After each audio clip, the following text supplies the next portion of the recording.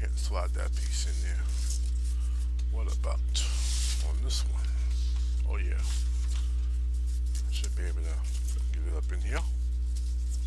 Up in here. Up in here. There we go. Two, two, two.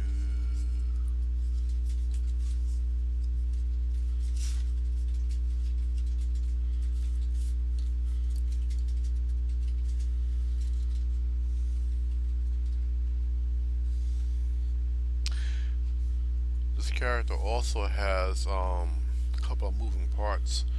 One of them is his big ass gun,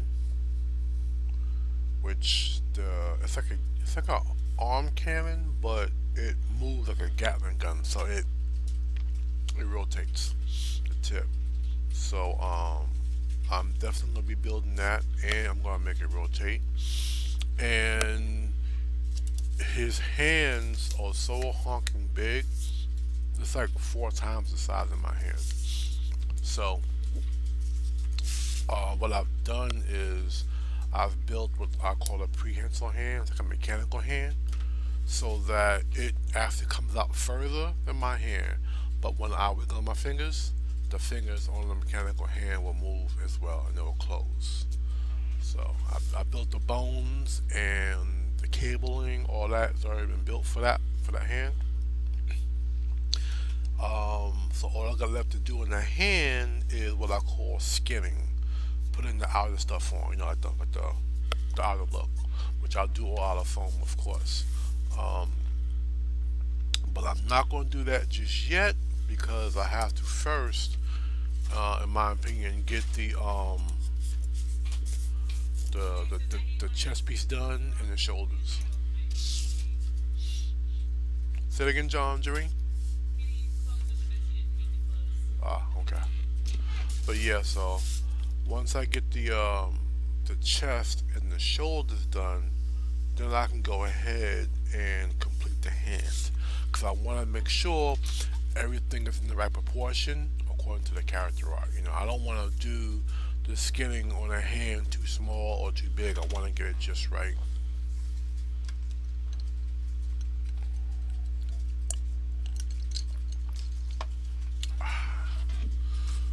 Alright, so that's that piece. For this one.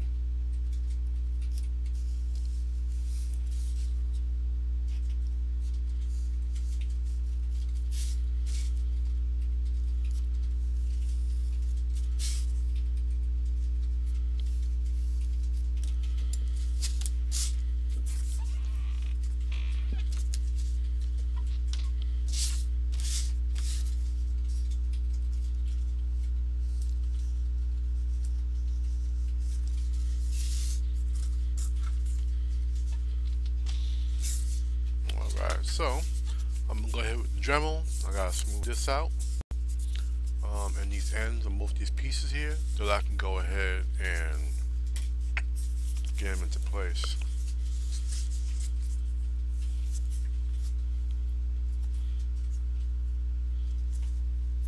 It's always that one I don't want to close like streams. That's the problem with dual monitors. Tell you what, the once you go dual monitor, you never go back.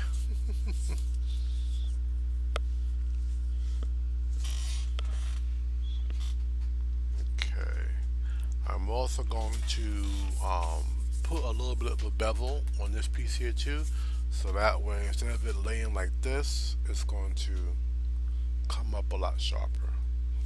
That's what I need. Actually, shoot, I can probably just do this. I'm gonna think about it. Just cut my bevel in, and I'll still go back behind it with the Dremel just to, you know, get everything just right.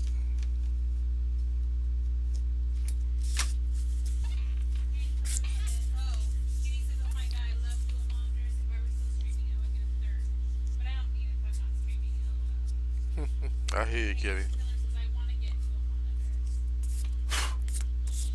Yeah, I love my dual monitor. So I got my little small one right here that you guys probably see in the stream, but then I got my big one, big 40-inch.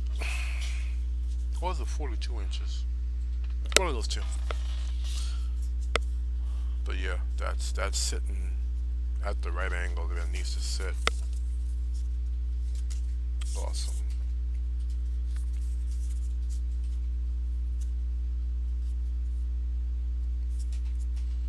Okay. Let me do the same to this one.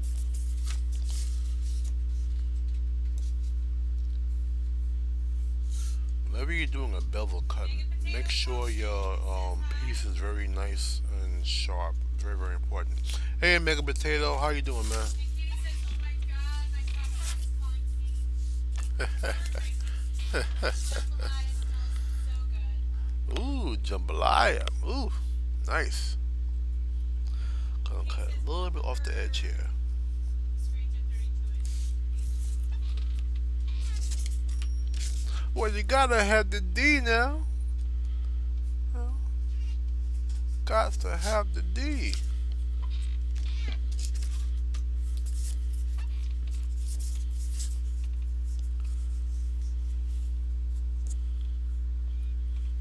Okay, yeah. Yeah. That's looking smexy.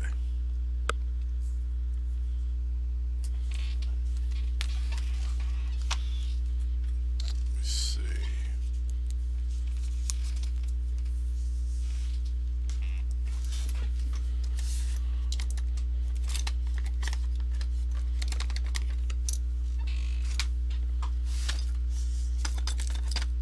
Babe, you got my wrench?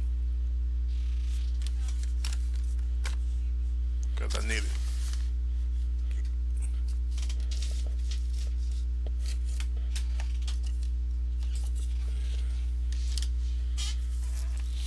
Sometimes the crazy glue locks up on you in the cap. I hate when that happens. But that's why we have wrenches.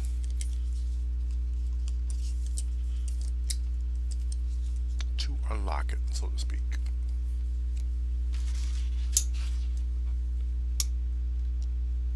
Mega Potato says, "I think I have arthritis now. I spent all this money to make a CZ Scorpion Evo carbine." Oh. What you make it out of?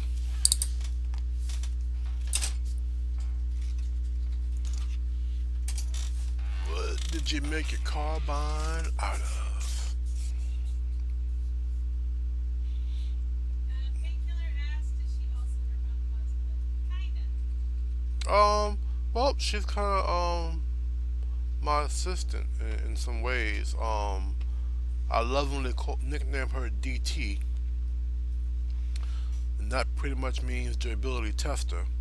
If I put it in her hands and it survives, it's good to go. But also like I'll have her help me, like mold my lenses, put some base color paints down. Sometimes she is an amazing assistant. I did a killer Steve cosplay for the monster. Oh yeah, that's true. Yeah, she did a pretty good Steve cosplay from Minecraft Steve. She did that one for her son. So you probably wonder why I'm using crazy glue and not hot glue for this. I'm gonna be sanding up in here, to make it flush basically. And when you use hot glue, a couple things happen. One, it's hard to get a nice clean edge when you're using hot glue because it's so hot. It tends to deform the foam at the edge, so you don't get the nice clean meeting of both pieces. But also, when I go to sand this bad boy, the hot glue will heat up and it'll start to kind of like almost fling pieces of hot glue all over the place. So yeah, I have a hot ass mess basically. Potato said, "Well, I said F it and use Legos. That's all I have left. Big time."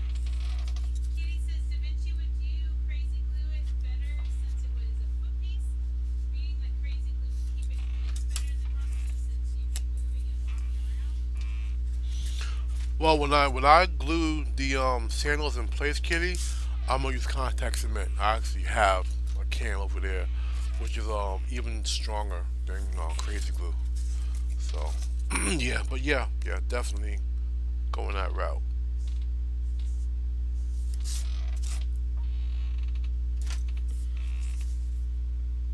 There we go. Okay, let's get some more of this. This is cool too, cause this stuff here, it sets in like 30 seconds, and it cures fully in 30 minutes. So it's really good to be able to, work with it because you're holding it down just for a little bit of time, and then you're moving on to your next piece. Just always wipe the tip. Wipe the tip. Wipe the tip.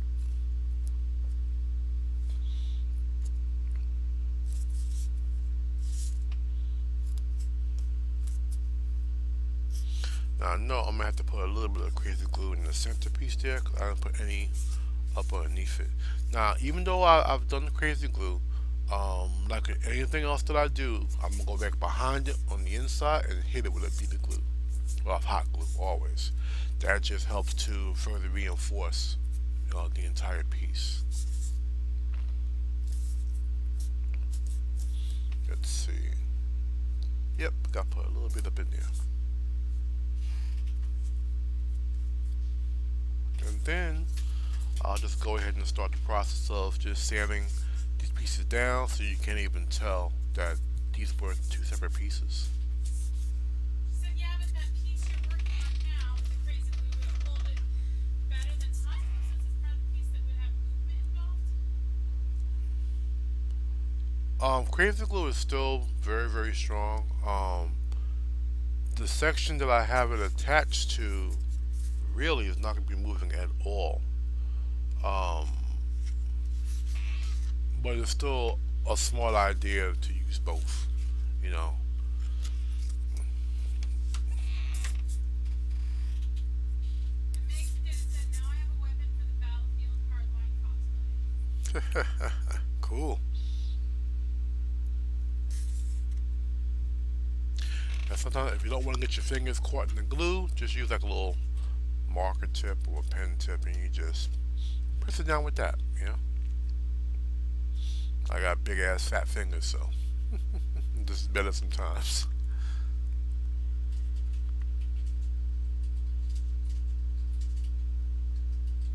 Oh, also, with the boots, um, or the shoes, really, shoes and boots, whatever. I know you noticed that it looks kind of raggedy on the sides here where the sole is. I wasn't worried about that at all because I'm gonna be doing a top piece that's gonna cover all of that. Basically, the boots have instead of flat soles like this, they're these really really seriously pointed treads. Going across the entire boot, and I don't want to do that for safety reasons. Number one. Number two, only because, also because if it's resting on points, I'm a heavy dude. I don't want it crushing and looking like shit, especially after I paint it. So that's the reason why I made these shoes here where the treads are solid, they're flat, and then I'll just do the teeth basically on the outside for decorative. That way I'm still getting the support that I need. My weight won't crush the teeth, all that other good stuff. I might actually